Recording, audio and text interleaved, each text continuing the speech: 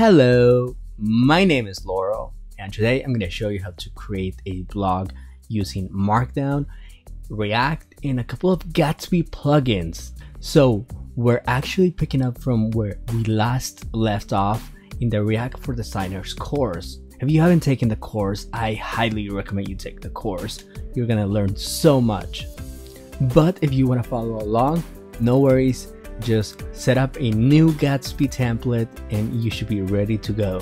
So this is the blog that we're gonna build. As you can see, we have a couple of blog posts here.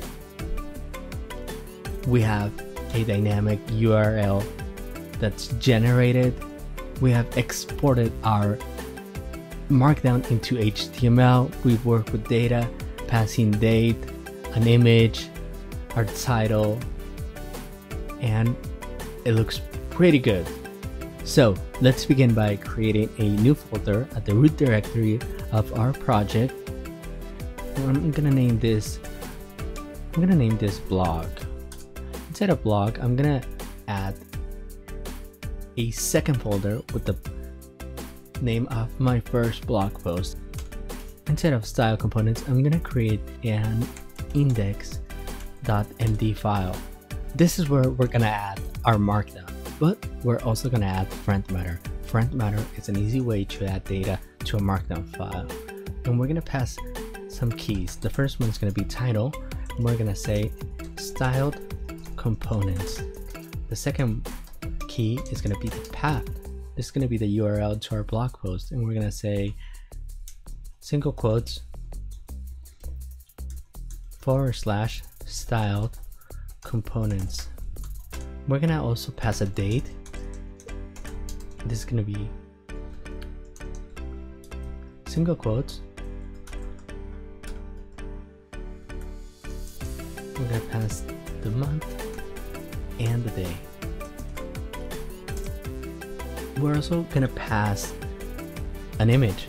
So we're gonna say wallpaper. In this case, this is my image. And I'm just gonna import my image from here. Copy and paste into my folder. And I'm gonna add some Markdown.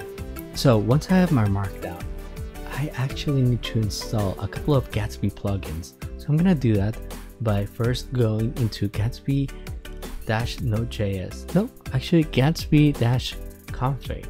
So I actually need to install the first plugin, which is going to be Gatsby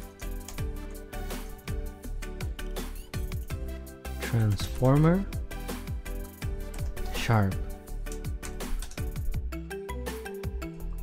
I'm going to add another one.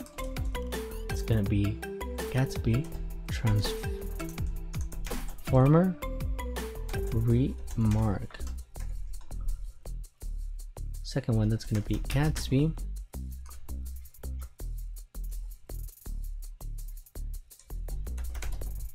plugin sharp. Oh wait, no, yeah, we're good. So we have Gatsby Transformer Sharp, Gatsby Transformer Remark, and Gatsby plugin Sharp. We're actually missing one, which is the Gatsby source file system. We're gonna add that by opening an object and passing a key, which is gonna be resolve.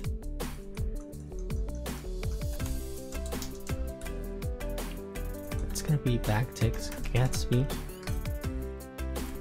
source file system.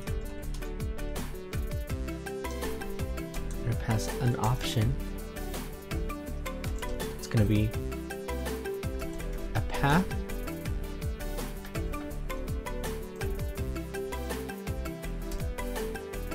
I'm going to do $, curly braces, underscore, their name, / and we're going to say blog, which we're going to basically telling Gatsby, hey Gatsby, so you're going to look for our content inside of our file directory, inside of the blog folder, and we're gonna name this I'm gonna name it Markdown Pages. Okay, that looks pretty good. Oh, I'm actually it's not forward slash, it's just underscore underscore their name and then the forward slash. Okay, got it. We actually need to install this using npm, but since we are using Gatsby's version 1, we need to install the corresponding Gatsby plugin to the version 1 that's also version 1. So if you're using Gatsby version 2, you can simply omit the at 1.5.33, which is the version number, and you can install the latest. I'll be installing Gatsby source file system, which is basically a way for Gatsby to look inside of our file system for our content. I'm also going to install Gatsby transformer remark, and let me explain what transformer remark does. It basically transforms our markdown into HTML and our front matter into JSON data. And since we're working with images, we also need to install a couple of Gatsby plugins to work with images. The first one is going to be Gatsby plugin Sharp. So we're installing Gatsby plugin Sharp, but we're also going to install Gatsby transform Sharp, and this is gonna give us the benefit of being able to work with our images. Okay, so once we have our Gatsby plugin Sharp, we need to also install our Gatsby transformer Sharp, and these two plugins are going to give us the benefit of being able to work with our images, being able to create, whether it's responsive images, being able to crop our images, or having different sizes. Okay, now that we have installed all of our plugins, let's run Gatsby develop.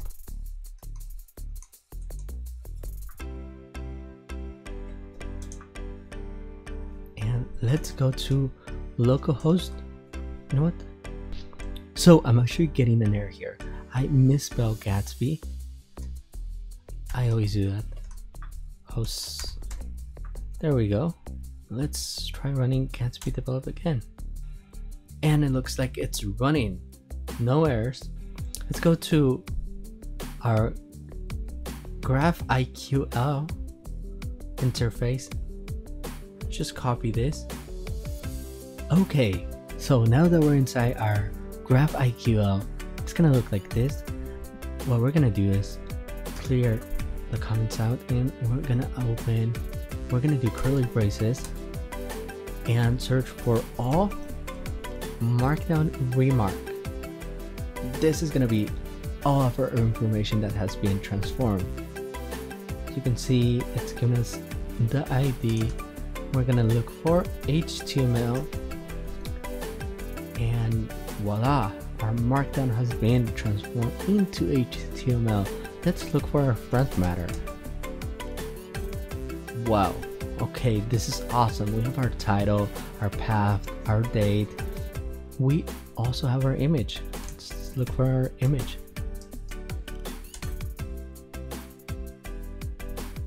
Oh no, I think we need to pass something here. Let's look for our source.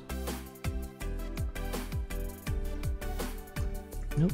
Let's try Gatsby child image sharp. We should get all our information back. Nope. Let's do sizes.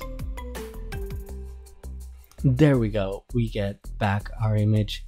It can be transformed into base and SVG. We can even get the source of our image, which we're gonna need later. So let's save this and do prettify. Let's check out our image. Perfect. It's right here.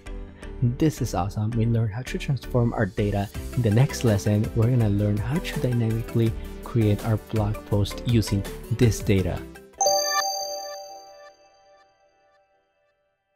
If you'd like to watch more videos like this around design tools and coding for designers and beginners, please subscribe to this channel.